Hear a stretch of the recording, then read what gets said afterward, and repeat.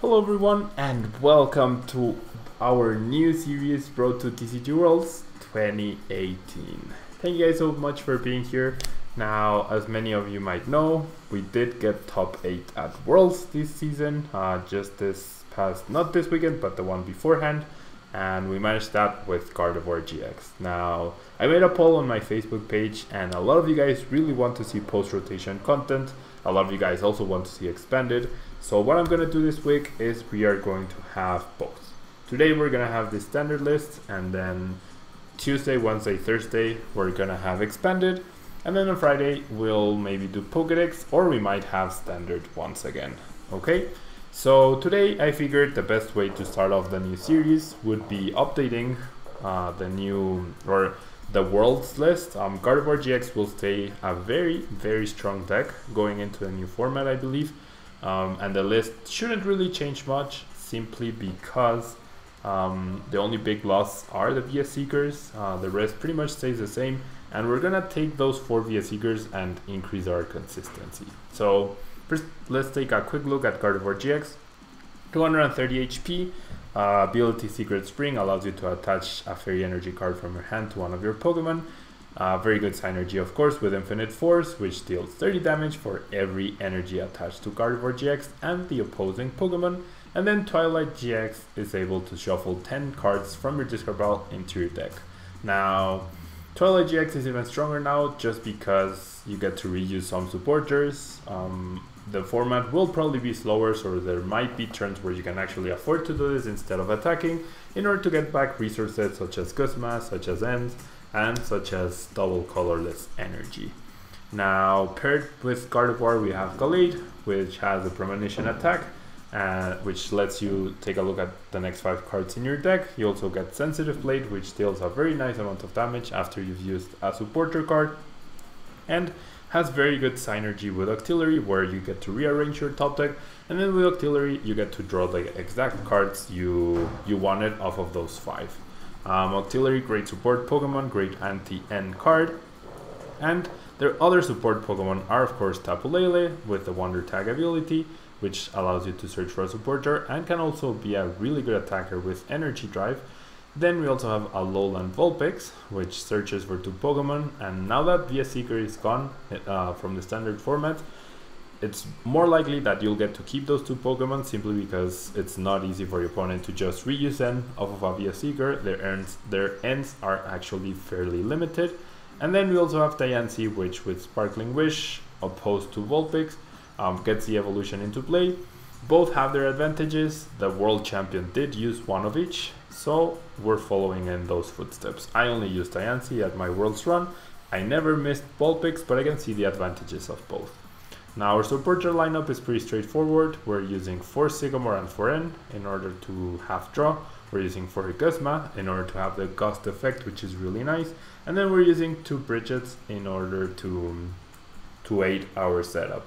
2 Brigette, 3 Tapu Lele, and 4 Ultra Ball should really give us big odds of starting Brigette early on, which is one of the main priorities of the deck. Now, for support, we have for consistency and support, we have 4 Ultra Ball, 3 Rare Candy, 3 Choice Band, 2 Field Blower, and 2 Rescue Stretcher. So the big missing cards are VS Seeker and Teammates from my Worlds list, but we're gonna try out this list. We might need some energy recovery perhaps in the form of Fisherman in order to recover the basic energies, but for now I feel like this list is a very solid starting point. And then we are going to be using 4 double colorless energy and 9 fairy energy in order to power up our attacks. And yeah, so that's the list. Let's jump into a ladder, which has not been updated with the standard format rules. It will be updated starting September 1st, so we might be facing off against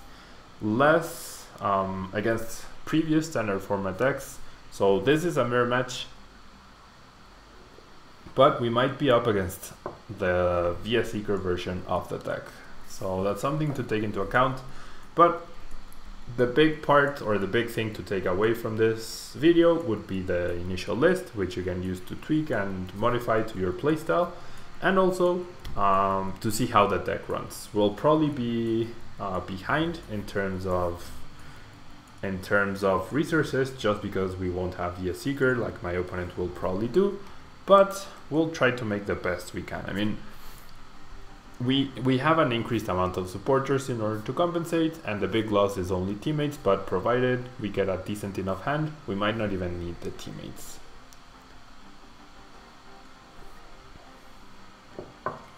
So yeah, let's see how we do.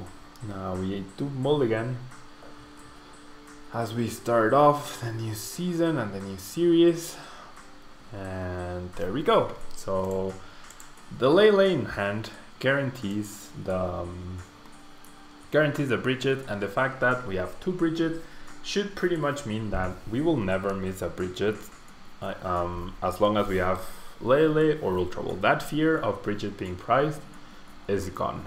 And if I could make one change to my Worlds deck, it would definitely be dropping the Fisherman, which as you can see I'm not running here, and adding the second Brigette in order to avoid those horrible scenarios where it's actually priced. Now looking at my hand, I don't really need any support Pokemon such as Diancie and Vulpix, so I'm just gonna grab the Remoraid and the 2 Ralts because I also saw the Octillery beforehand. And now let's check our price cards. We know 1 Ralts is priced, and then we know that 1 N is priced. 1 Ralts, 1 N, 1 Sycamore, 1 Choice Band, 1 Fairy Energy, and something else that I'm not sure what it is. Oh, and 1 Remoraid. So those are our 6 prizes, nothing too impactful. And yeah, so who do we power up here? Powering up their active Ralts is risky because of the threat of Floatstone, DC, Tapu Lele. Also the fact that we're not gonna Rare Candy into Gardevoir, or it seems very unlikely that we get that. So there's no real reason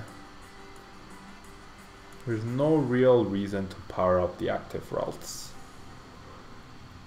It's an unnecessary risk basically. Next turn we have the double Kirlia, the DC and the N. The DC can be used to spread out my energy. And yeah, so the price Ralts will probably hurt us. However, my opponent not drawing or not finding Brigette on turn 1 is pretty impactful. We actually don't get a good hand off of the N. However,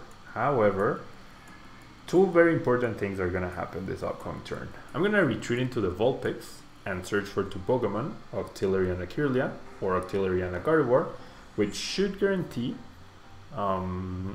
either Octillery draw or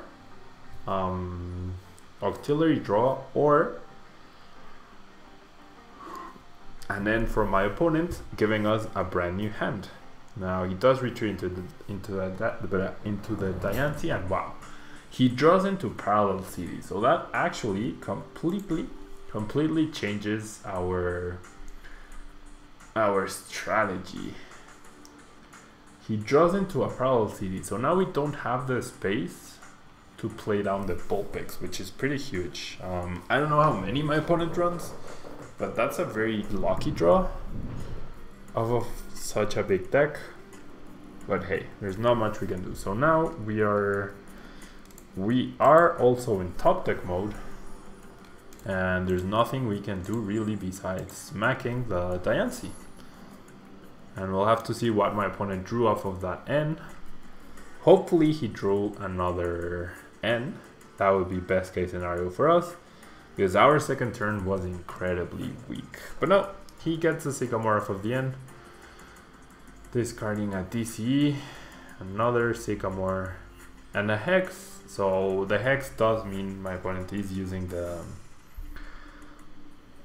regular standard version. Now he does immediately bench a Vulpix, which now his bench has Vulpix and Diancie active, so he won't have that much space. However, if we keep having this horrible hand, it won't even matter that he's using up a lot of resources there.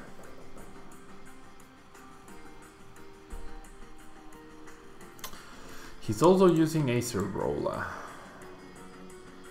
And he discarded the Gallade, so that could be impactful in the long term.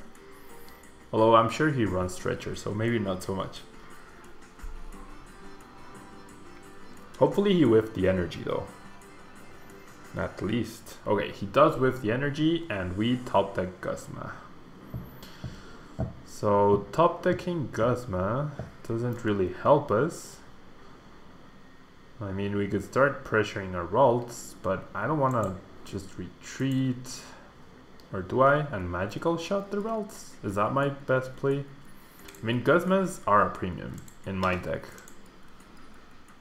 Guzmas are definitely a premium, but I guess I'll go for it just because I'm in such a dire situation that I might actually, the 2-hit KO on the Ralts might actually be really good for us. And yeah, we have the 2 support Pokemon and the Brigette in hand, so I mean, those 3 cards could easily be any of our Sycamores, any of our Ultra Balls, any of our Ents, but alas, they are not. So yeah.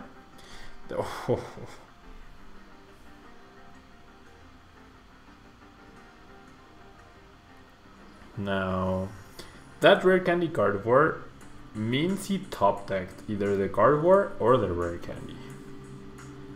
And if he has something like yep, if he has something like a Sycamore, then we are done for. So yeah, I mean, not only are we at a disadvantage based on my opponent's supporters he's using, but we also drew pretty badly, unlike him. Pretty badly.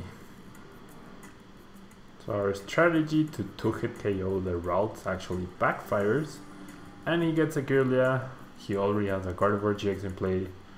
Our only saving grace could potentially be the fact that he might whiff the energy, but I really doubt it. Yeah, there's the ability Secret Spring. But I might just concede after this to try and showcase how the list works just a little bit better.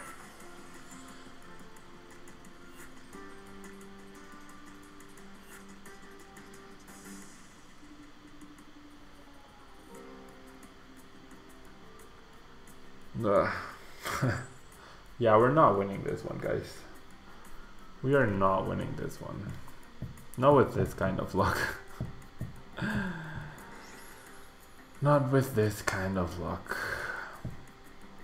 And mirrors, it's who sets up better. And my opponent, without needing any of the support Pokemon, has managed to set up better. And we completely dead drew, so I'm just gonna concede and let's try to find another game where we can actually do something. I mean, there's nothing you can do when you dead draw. Like I said, the Vulpix, the Diancie, the Brigette, the Choice Band, that's 4 cards that could have easily been a Gardevoir, an Ultra Ball, a Sycamore, an N, any of those, right? Any of those would have helped. What are you gonna do? Now we're up against a Lightning, Psychic, colorless type deck. So this could be Mega Rayquaza, which without Sudowoodo, once again we're at a huge disadvantage, but you never, I mean, Sudowoodo is not a big consideration here for the new standard format, simply because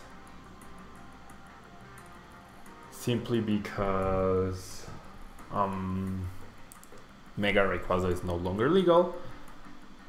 Or this could be, actually yeah, this is probably the Gardevoir Toolbox deck.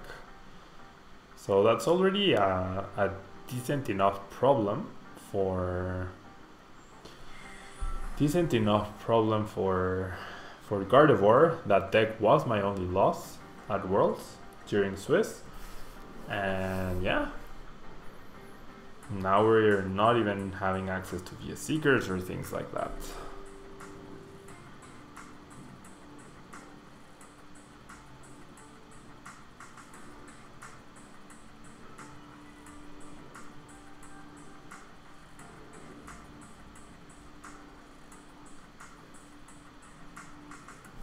Okay, so double Coco, single Necrozma, and Trubbish in play. Now, I'm not a huge fan of building up my bench, of course, but I don't think I have a choice. We do see that one Brigette is priced, however, we are playing two, so that helps. And okay, so last time I was punished, I guess, for not going for a support Pokemon. Octillery is there. Now, the odds of you dead drawing twice off of 2 ends, I feel like are low enough that I really feel like I can afford to take this risk. I hope I can afford to take this risk, and it's like, calling that a risk is pretty... Okay, if he gets Garbo, Tugs, and Garb, we'll probably have to Ultra Ball into Vulpix. There's Ultra Ball, so there's gonna be the Gardevoir. Oh boy, here we go. So we're not capable of drawing supporter cards. We're not capable of draw supporter cards. So we're not really starting off the new Road to TCG Worlds 2018 strong enough. Okay, that's a decent top deck. Thank you. Thank you. My Kirlia should be safe enough here. Do I want to end my opponent though? Do I really want to end my opponent? Or do I just smack? Yeah, I think I'm just gonna smack. My opponent's hand is low enough that I really don't feel comfortable ending him. And then next turn, I can search for the Guardi, attach the DC, knock out the Tapu Lele. And yeah, we've seen oh yeah, the special charge is from Ancient Origins, I believe. So my opponent's list is also pre Guardians Rising.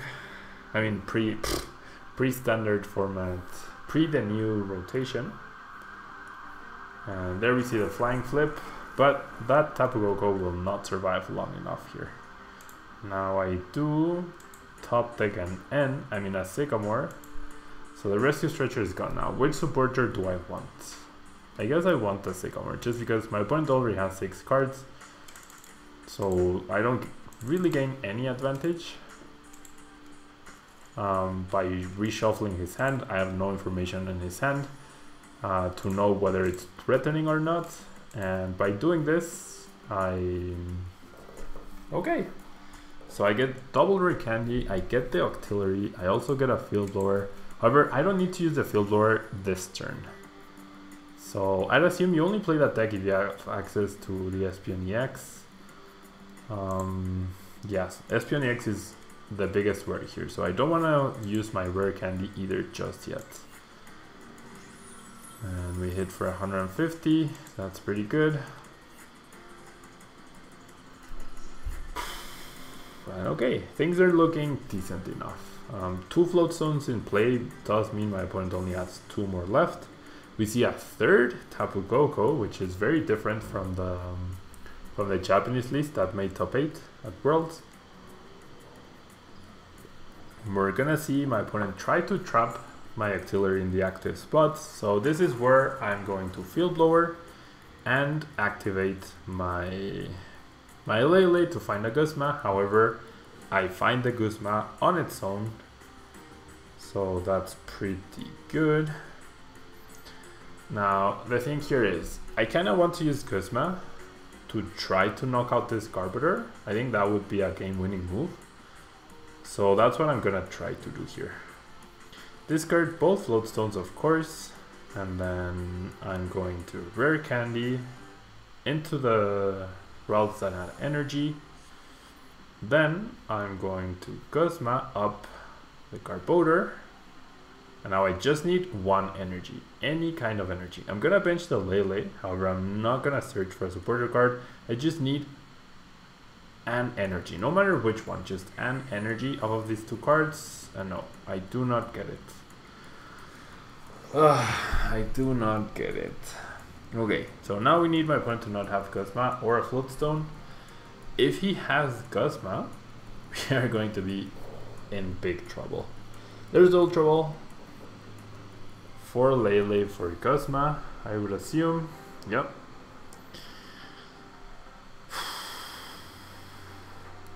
That energy on the benched Gardevoir. That could be the big differential. There's a Guzma. I mean, as long maybe if he doesn't have the Float Stone, we are good. If he also has a Float Stone off of that 2-card hand, the 3rd Float Stone as well. Okay, he doesn't. That's good.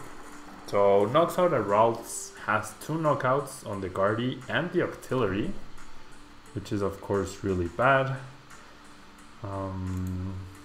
I get a Choice Band, and I mean my play is of course to end here. Gonna put back the Ralts into play, and now once again I need 2 energy here. Not a fan of using the end. I only get 1 energy, however. Oh boy, here we go. Secret Spring onto the Octillery. Octillery for 1 card. Can I hit an energy off of 1 card? And I can't. Ah, so frustrating. So frustrating.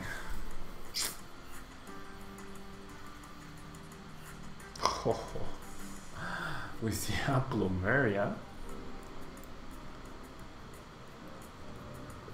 To remove the fairy energy, oh, to completely remove all the energy from my Gardevoir, and we see another Flying Clip.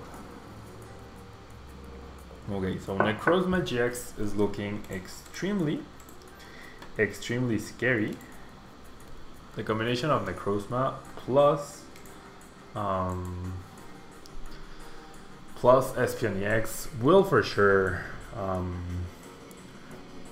knock us out here.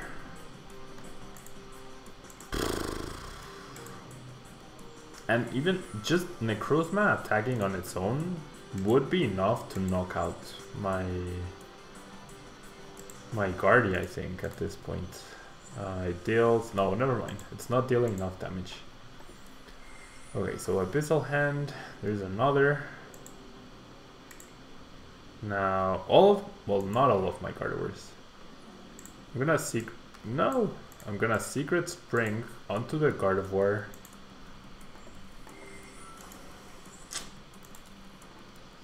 And I'm just gonna take a knockout. But yeah, we're not in a good position by any means. By any means. My opponent has yet to showcase a single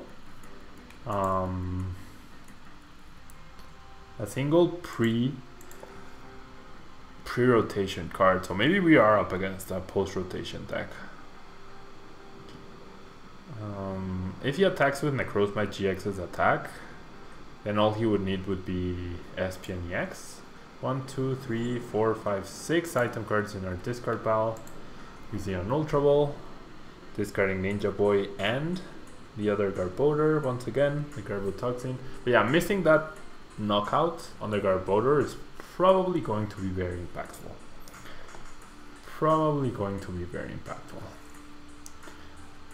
We get a double colorless energy.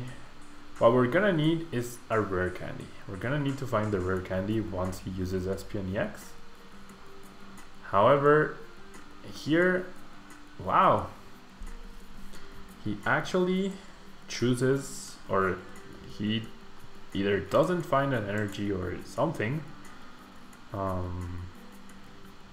Wow, okay, so I'm gonna thin up my deck here.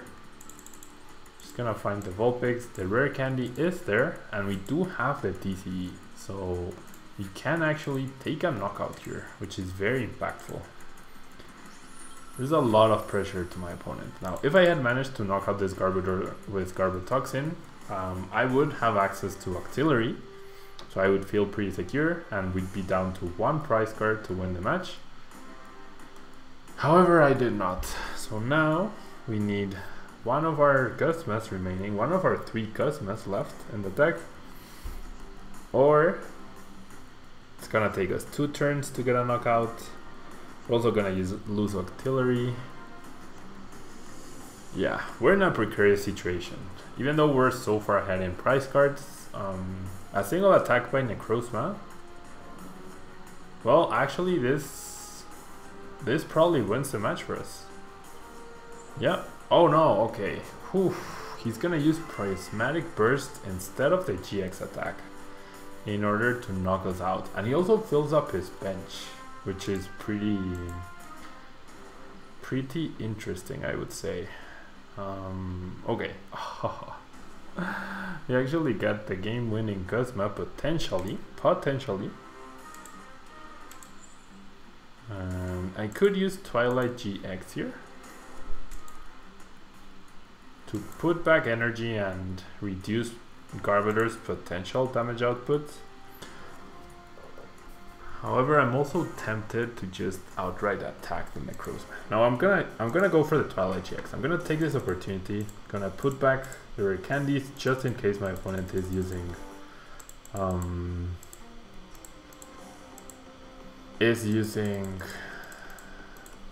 6 item cards is a lot though. Just in case he is using Espeon EX, which we haven't seen yet.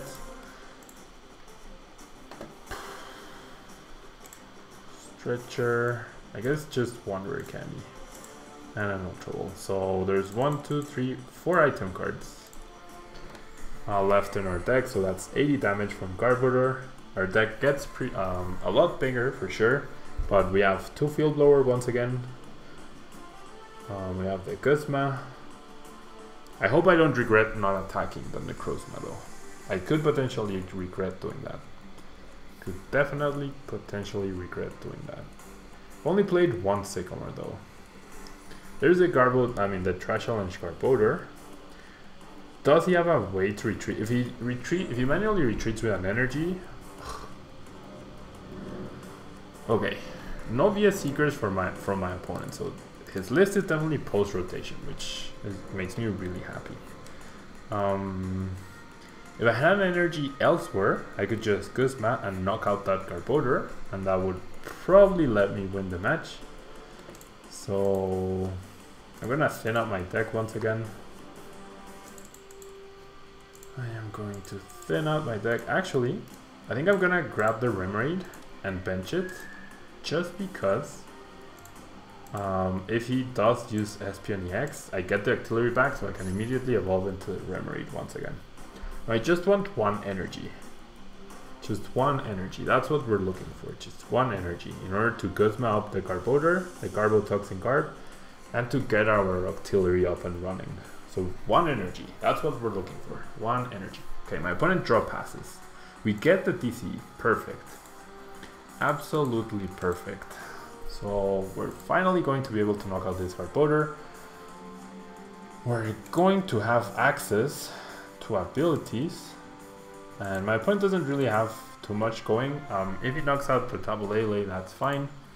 The odds of him having Rescue Stretcher for Garbotoxin and the fourth float zone, oh no, the 4th float zone are down, so Octillery should stay alive no matter what.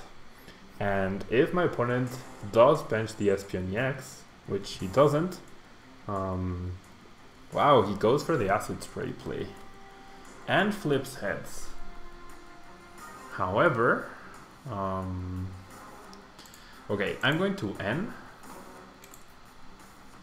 and even though I get less cards, that's fine, because we're just trying to draw more. We're trying to draw energy. We need any combination of 2 energy. That is, we need a Fairy energy and any other energy to win this match, and just 1 energy.